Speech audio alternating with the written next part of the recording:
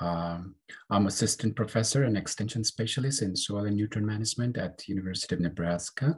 And I'm stationed out at Panhandle Center in Scottsbluff.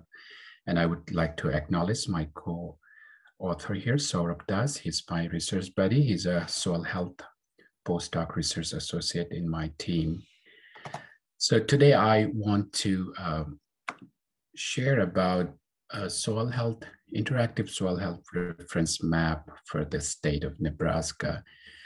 Now I'm realizing this is going to be a very monumental effort in collaboration with USDA and RCS, particularly Aaron and Carlos Villarreal. So the key word here is reference. So as we learn to measure and manage anything, we want a reference point to compare and contrast against. And same is true for soil health. As we are learning soil health management, it would be good to have a reference point, and that's going to be our effort. So before I tell you about the project, which we are initiating this year, how we got to this line of thought. So certainly, as somebody said very wisely, yes, unless we can measure it, how can we manage it? So soil health, a lot of work is going towards soil health indicators, identifying some key indicators, right? There are scores of indicators, but what are those magical few indicators that will give us a real status of soil health in a crop plan? So a lot of efforts are going on in that direction. And recently I learned about this very interesting work by Alan Franzlubers. He's at Relay, USDA ARS. Alan apparently is a Nebraska native, and he did a very nice presentation at our department. You can access these and other seminar presentations at our department and Department of Ag and Horde webpage. All the presentations are up there. Actually, I took a screenshot from his presentation where he talks about soil test biological activity, which is actually a flush of CO2. It's soil respiration data. He presented this being a very, very critical indicator among all the available soil health indicators. And his research connected this flush of CO2 measurement with at least a couple of soil health functions, crop production and nutrient cycling, primarily the nitrogen. So what is soil test biological activity? It's pretty much soil respiration. When you do the soil respiration measurement in your lab by reweighting the soil, first you get that flush of CO2, which we call CO2 burst. And then over time, it gets kind of leveled off, basal soil respiration. But however you compare the relative differences of type of soils or the depth of the soil sample you collected, it stays pretty similar no matter which slope you measure for your carbon mineralization. So this gentleman, he took the CO2 flush in 3-day respiration test, and he had a very wonderful data set where he could correlate that data set all across different land uses, different soil types.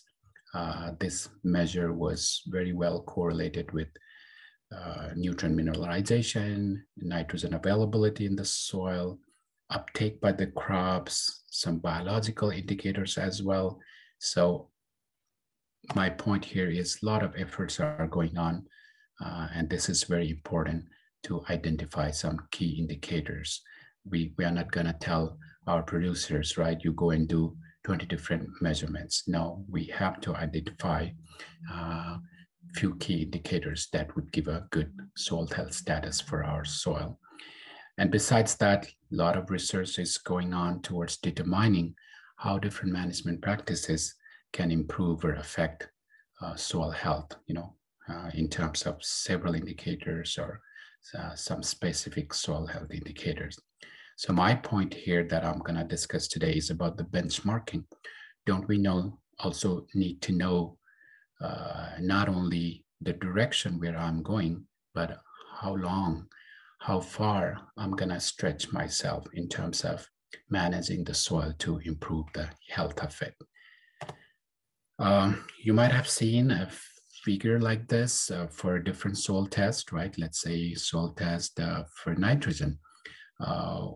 In early 80s, a lot of soil test experiments were done to come up to this stage where now today, if you are given a soil value for, let's say, nitrogen or phosphorus, you know the range when it is low or very low, and accordingly, correspondingly, we know when any input would be would affect your output. So just a thought, don't you think we would also need something like this benchmark someday down the road? Once we learn how to measure soil health, we will come to a point where we'll have to decide what is the threshold. What are the threshold values beyond which some of my management intervention will affect the soil health? Similarly, critical values, right? If I do not do good stewardship, what is that critical point beyond which, my soil health will deteriorate maybe irreversibly?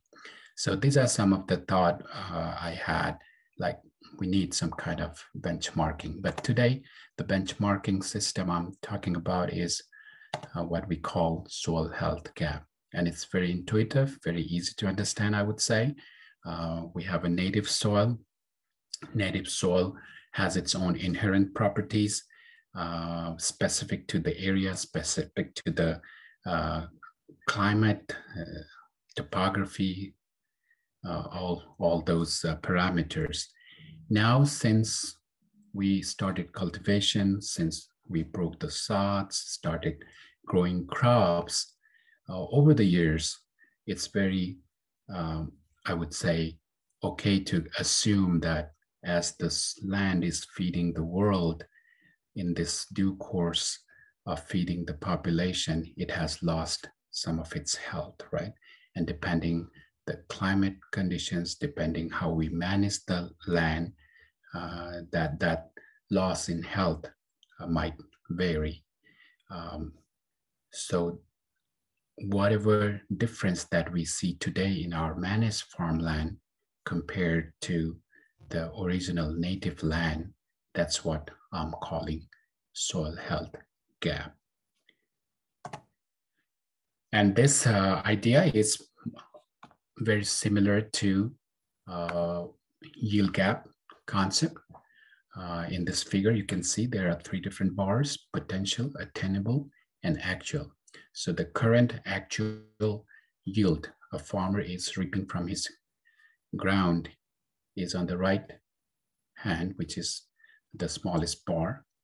And given everything is favorable, the climate does good for him, he manages the crop production the best he can, he has all the necessary nutrients available for the crops, then that potential yield is much, much larger than what its actual yield is.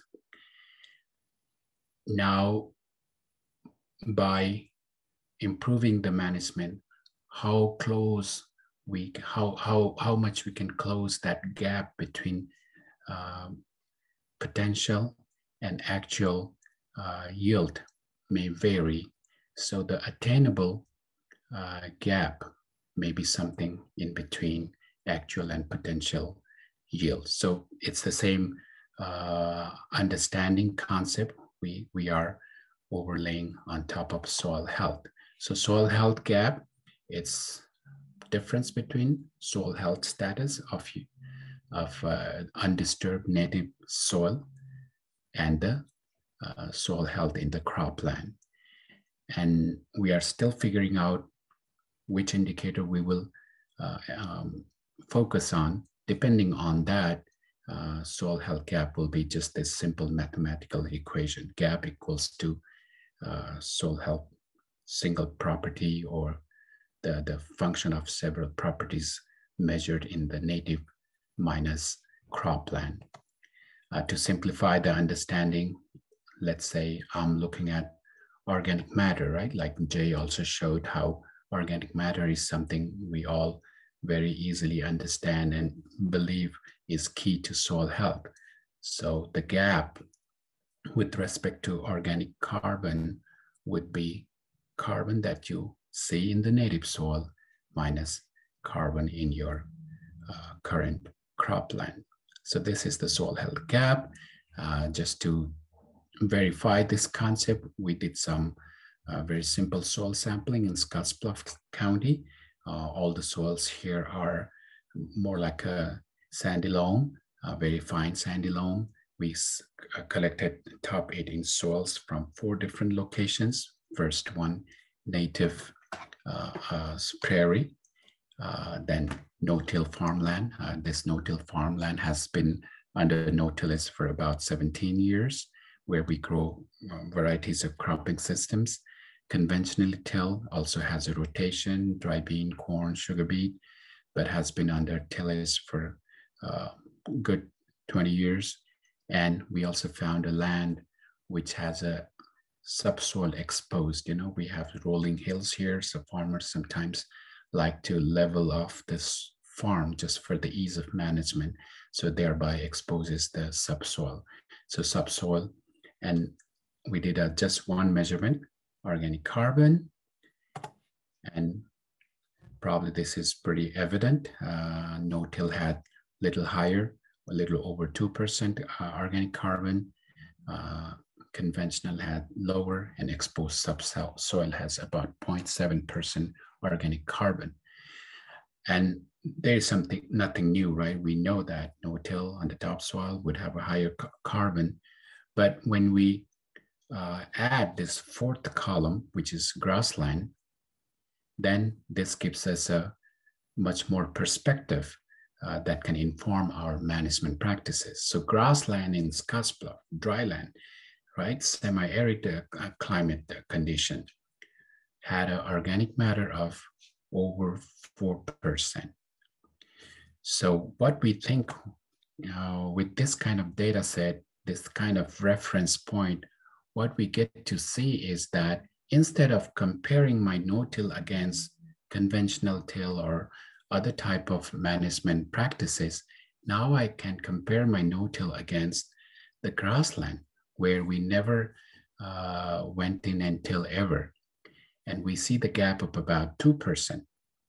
So what this tells me is that now I get some realistic target. If I want to improve my cropland, in addition to no-till, if I want to do cover crop or integrated system, add some more organic, then now I know how far I can shoot for. So in absence of this kind of comparison, some may overestimate, overclaim, or some may underestimate the soil health management. So this kind of reference point would allow us to set a realistic goal when it comes to soil health management. This is another data set, Sky Wills at NRCS.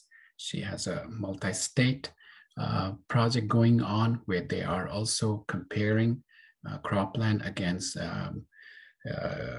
prairies. And here is a data set for some biological indicator, PLFA, and perennial has higher count of PLFA compared to, and then in a successive manner, then no-till has second highest most, and till has less. So again, bringing back the yield gap concept here. So ecologically, if we have left the ground untouched, in terms of this particular soil health indicator, ecologically, that's the potential line. And this is the actual soil health status in terms of PLFA. Now this gives us a target, the ceiling, how high I can jump up to. And with proper management over years, probably somewhere between high ceiling of ecological potential and the floor of our actual status, somewhere in between would be my attainable soil health goal. So the gap concept has challenges. It would be hard to find a reference site for every cropland nearby, right? Now you take a Google map, everywhere it's circle. We can see everywhere it's a cropland. So one thing will be to be challenging is to find the reference site. In some cases, let's say in a very, very arid region, if you have started watering and growing crops properly, there might be actually a gain in soil health in the cropland. So there are some nuances there, but still I do see soil health gap concept can really set a realistic goal, will allow us to scout our own farm or farms and identify which soil part is more sick, and thereby allows me to very strategically apply soil health management practices in order to build up the soil. So this is how we got to this reference map collaboration with Aaron and Carlos at the NRCS. What we are trying to do is, this is going to be a very monumental work where we are going to identify enough reference sites for the state, go do sampling and document the soil health status. So we are going to first find the benchmark soils that corresponds to majority of the cropland soil in the state. And in those benchmark soils, we'll try to find unmanaged landmass or properly managed rangeland and take them as a reference sites, measure the different soil health parameters, put them in one data platform and make it available for any producer to go into that map, find nearest reference sites for their cropland and compare their cropland soil health against that reference site, thereby inform themselves how much I have lost my health in the soil and how high I can aim when it comes to soil health management. So where we are right now, of course, when you look down on the state, this is what we see, a lot of cropland, very hard to find the reference sites. And we are using this land source hierarchy from NRCS. MLRA is the pretty higher up hierarchy soil units, which accounts for inherent soil properties, climate in the region, different land uses. And then we are also using the another unit, which is ecological sites, which are recently developed, which goes even more specific to the native plant communities. If you can locate the areas where you can cross-check with the references for the native plant communities, we hope to identify the sites which is unmanaged and can be our reference sites for soil health. So what we're gonna do is, this is the MLRA map for Nebraska. We are gonna go into each MLRA, look for the benchmark soils, identify number of benchmark soils which corresponds to majority of the cropland, and then find within those units the rangeland which is unmanaged or properly managed so that the native vegetations are intact. So those will be our reference sites. I don't know, we haven't done the math. Maybe we would eventually need hundreds of such sites to really populate the map enough for every end users to use it in a meaningful way. So we are right now at that point where we are identifying the locations under each MLREs. We're gonna then, with the help of our NRCS colleagues, we are gonna scout those points, identify, and then start soil health measurement this spring. And these are some of the list of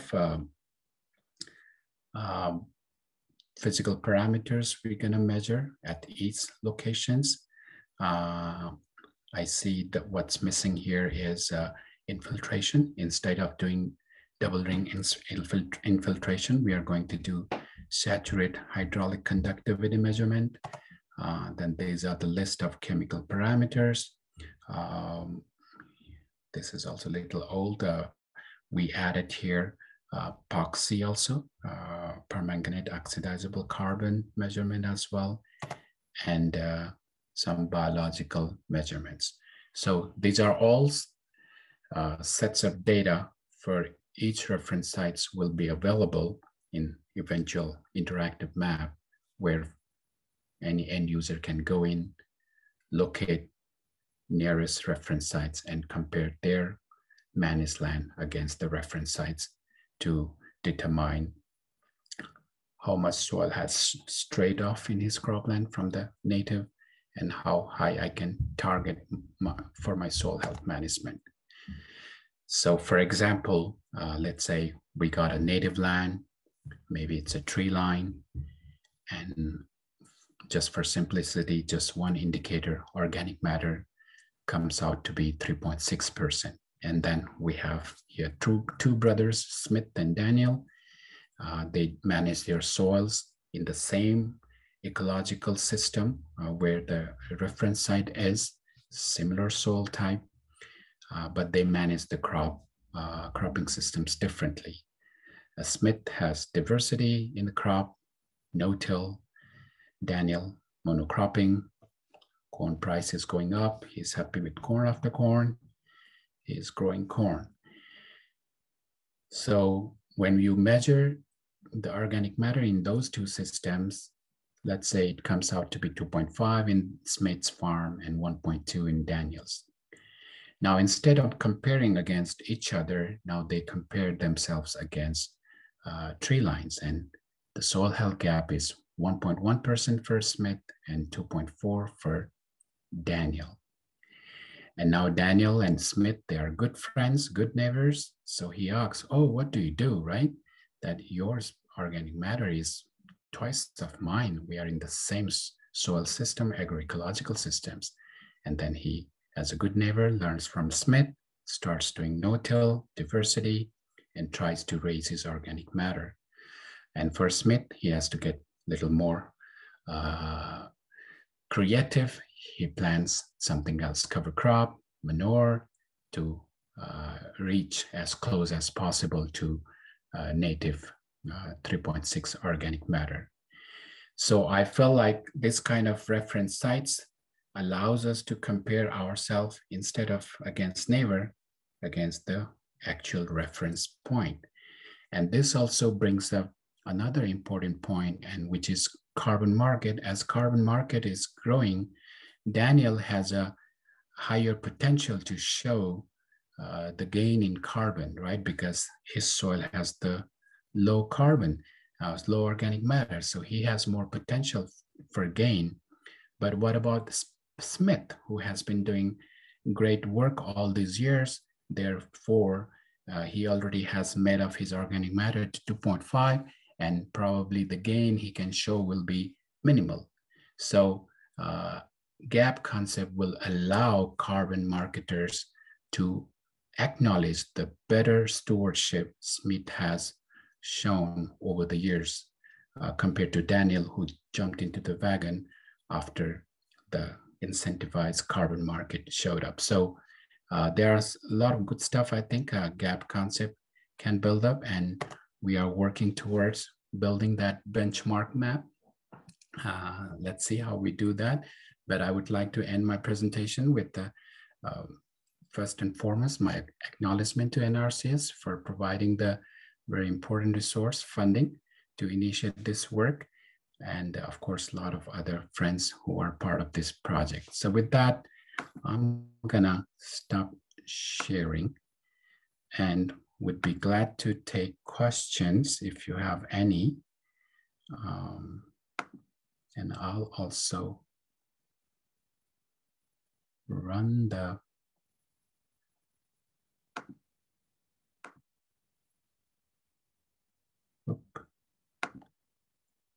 Any question for me?